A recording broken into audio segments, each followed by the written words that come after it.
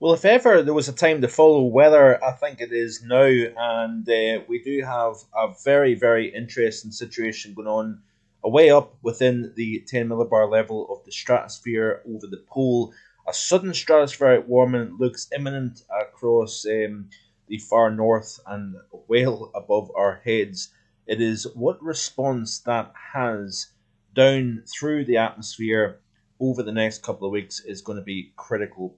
But thanks for clicking on to the Friday edition of Vogan's European Outlook. The 2 meter temperature anomalies for the month of February so far. So this is through the first 9 days of the month, and it is quite the north-south split, not just across the UK, but across Europe overall. It's been a warm month across Scandinavia, Finland, Russia, and it has in fact been a pretty chilly month across the southern and central southeast part of Europe in particular. Has seen some bitterly cold temperatures into the minus 30s, for example, in Romania, parts of Serbia, and other southeastern Balkan region countries. But so yeah, there is a lot of things going on at the moment. I believe, personally speaking, that the reason why we've seen the milder theme across more northern areas of the British Isles in recent times has been the positioning of the Manjulian oscillation along with the La Nina base state, and also the reflection of the PNA, Pacific North America pattern, as well as the Eastern Pacific Oscillation, the Western Pacific Oscillation. And I believe that the primary driver in this winter overall has been the Pacific Ocean and the various teleconnections responding.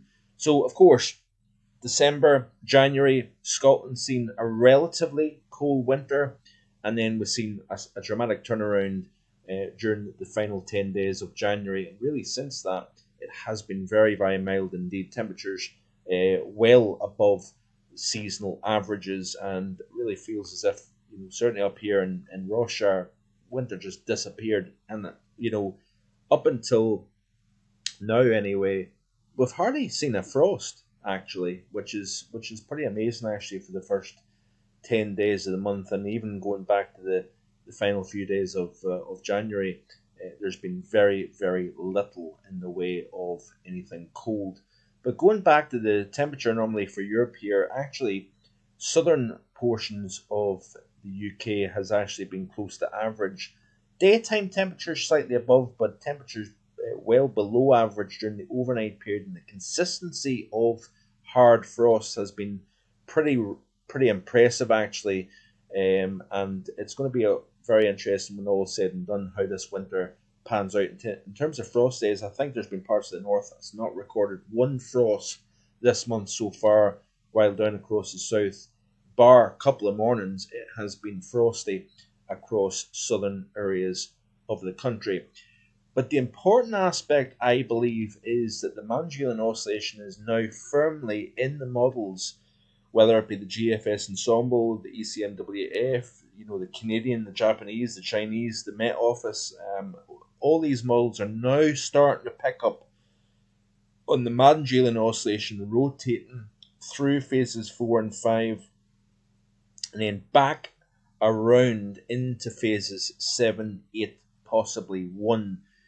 The 7, 8, and 1 is more favourable for high latitude blocking. So, in other words, a negative Arctic oscillation, North Atlantic oscillation, this would certainly favour. Doesn't guarantee, but when you coincide with what's going on high up within the stratosphere, the combination of the two could represent some very interesting things towards the very end of the month. And I have to keep emphasising this point, folks. Not all sudden stratospheric warmings produce cold weather for the UK and for Europe. I believe that we're close to 100% chance now that the winds within the zonal winds within the stratosphere over the pole will reverse over the course of the next 5 days, and then it's the response down through the column, down through the stratosphere into the troposphere, and even at that, even with a tropospheric response, which would not come until the very end of February, may I add, the chances are the biggest response is going to be during the month of March, and I'm becoming more and more confident that March is going to see a blocky, cold theme through March, and we could have repeat cold spells even lingering on into the middle, even the second half of the spring this year. But winter, certainly across Northern Europe, Northern Britain, has pulled back significantly. The cold is clinging on to more southern portions of the country, but with a nice strong, early February sun, we're seeing the response within the atmosphere. Temperatures recovering now without any true cold air mass in place. You really have to have a cold air mass in place to maintain chilly temperatures by daytime. The strength of the sun now increasing, therefore we're getting a fight between winter and the increase in sun strength here. But get a cold air mass in place, you can still get well below freezing daytime temperatures. We've seen that in cold spells gone by. So it's trying to get down to the nitty gritty of this overall situation here. Southern stratospheric warmings do not always produce cold weather. They always act differently, like a La Nina, El Nino, whatever driver you want to look at. Nothing is distributed the same as the previous, and I think that's something that we need to also take into consideration. An interesting tweet here by Amy H. Butler talking about the Southern Stratospheric warming. She's an expert in this field. If you don't already on your own Twitter, do give her a follow, because some of the stuff is very interesting. A little bit over my head, if I'm being honest, but nonetheless very interesting. But shows the response in the Northern Angular Mode Index here, indicating that we see the Southern Stratospheric warming developing here. And if you look through the column from 1 millibar all the way down to the surface here at 1,000 millibars, you can see here that we do have that response, that warming response filtering down through the column. And you notice this lag period here, and that's very, very important. You don't get that initial response of 10 millibars and all of a sudden it changes automatically. It takes a time, generally a 2-week period, sometimes 3 weeks, to filter down through the atmosphere here.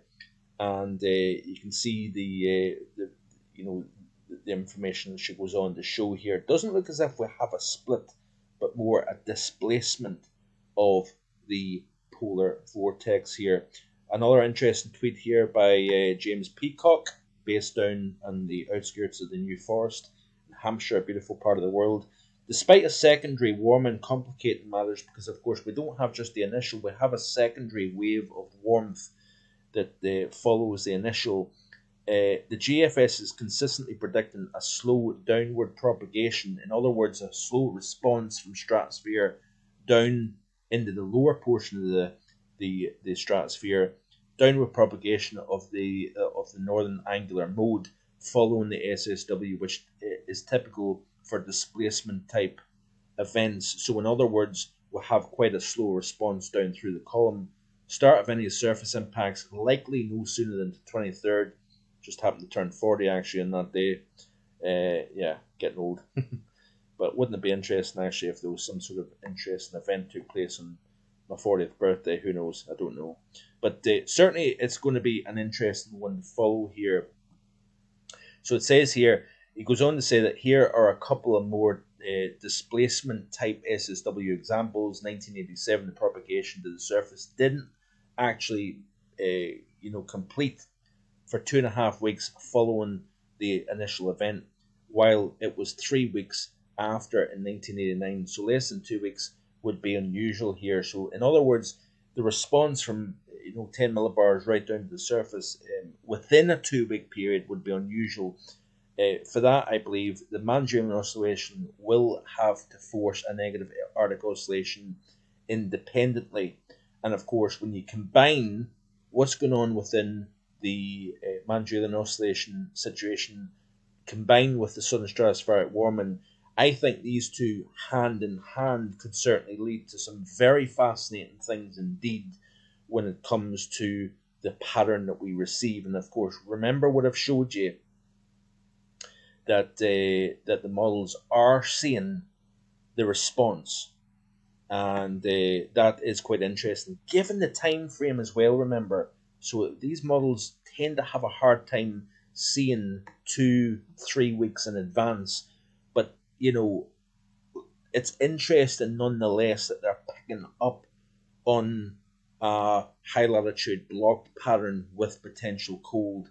So this is of course week 1. This is off the CFSV2 weeklies.